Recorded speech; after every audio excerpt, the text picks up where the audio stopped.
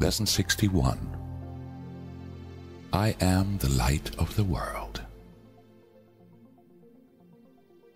Who is the light of the world except God's Son? This, then, is merely a statement of the truth about yourself. It is the opposite of a statement of pride, of arrogance, or of self-deception. It does not describe the self-concept you have made. It does not refer to any of the characteristics with which you have endowed your idols. It refers to you as you were created by God.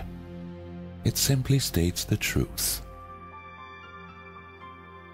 To the ego, today's idea is the epitome of self-glorification. But the ego does not understand humility, mistaking it for self-debasement. Humility consists of accepting your role in salvation and in taking no other.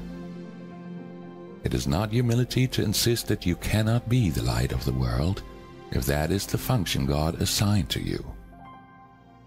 It is only arrogance that would assert this function cannot be for you, and arrogance is always of the ego. True humility requires that you accept today's idea because it is God's voice which tells you it is true. This is a beginning step in accepting your real function on earth. It is a giant stride toward taking your rightful place in salvation.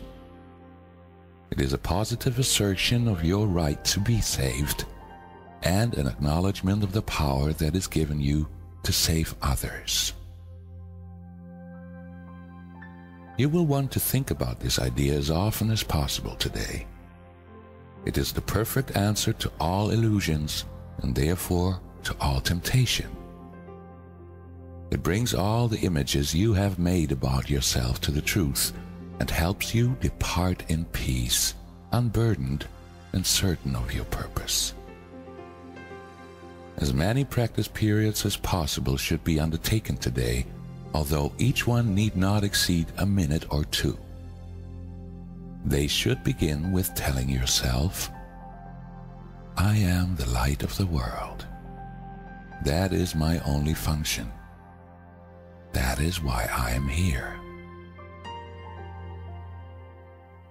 Then think about these statements for a short while, preferably with your eyes closed if the situation permits.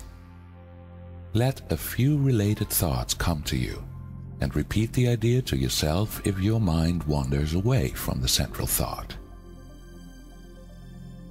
Be sure both to begin and end the day with a practice period. Thus you will awaken with an acknowledgement of the truth about yourself, reinforce it throughout the day, and turn to sleep as you reaffirm your function and your only purpose here. These two practice periods may be longer than the others if you find them helpful and want to extend them. Today's idea goes far beyond the ego's petty views of what you are and what your purpose is. As a bringer of salvation, this is obviously necessary. This is the first of a number of giant steps we will take in the next few days. Try today to begin to build a firm foundation for these advances. You are the light of the world. God has built His plan for the salvation of His Son on you.